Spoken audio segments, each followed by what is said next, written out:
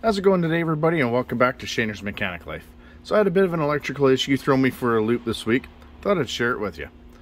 You know, in pretty much every electrical diagnosis, the first step is always check your fuse for that circuit, right? So, you know, you have your fuse in the fuse holder. I'll just duplicate it with a battery and the wire here. And you have your test light that you hook up to the negative terminal of the battery. And you go and you check the terminals on the fuse, right? This one. See, I've got power. And you go to the other terminal. I've got power there too. Okay. Fuse is good, right? And you even pick up the fuse.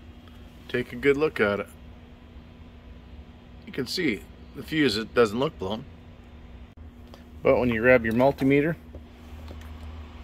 set it to ohms, and, you know, test the resistance or continuity of it.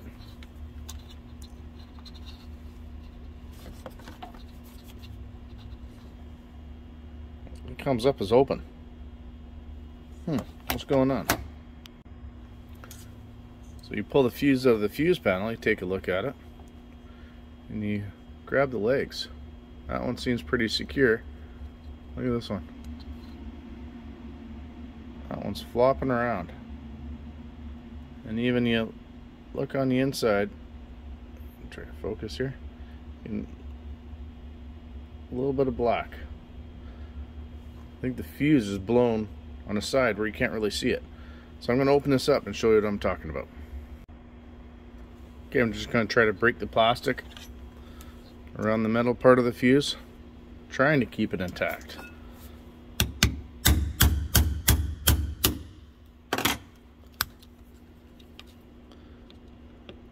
This side. See, that leg's already coming out. But if it is what I think it is, you're still gonna see that the fuse is blown. Okay. So let's pull the plastic out of the way. That is where the fuse is supposed to blow, right in the middle here.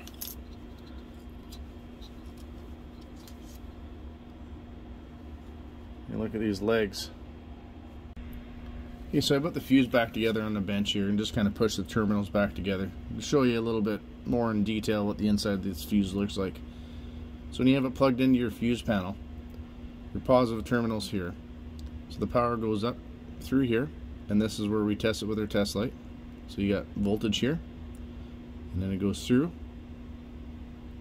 and we got voltage here, and where that leg was broken was right here. So we weren't getting any power flowing from this point back to the circuit. But when you test it, test good here, test good there, because the power flows all the way through there, making you think fuse is good. So you start checking wiring, checking everything else under the sun, and then when you go to take a closer look, always on the fuses, just give the leg just a wiggle. Make sure it's, you know, intact. You know, if that thing's been pulled in and out dozens of times over the past, it could break down and break. So here's a new fuse. These legs are nice and secure. So I just replaced the fuse and everything worked great. So what I suspect was that terminal just got loose. It wasn't the fact that, you know, there was a short circuit or anything, but it jiggled and wiggled and it just ended up breaking and then blowing out there.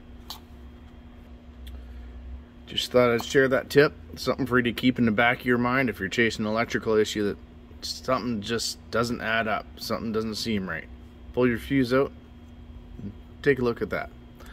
Well, let me know what you think in the comments section. If you like that video, hit the like button. If you want to see more like it, hit the subscribe button and notification bell. That way you get notified when we get new videos coming out. That's it for tonight, everybody. Have a good night, and thanks for watching.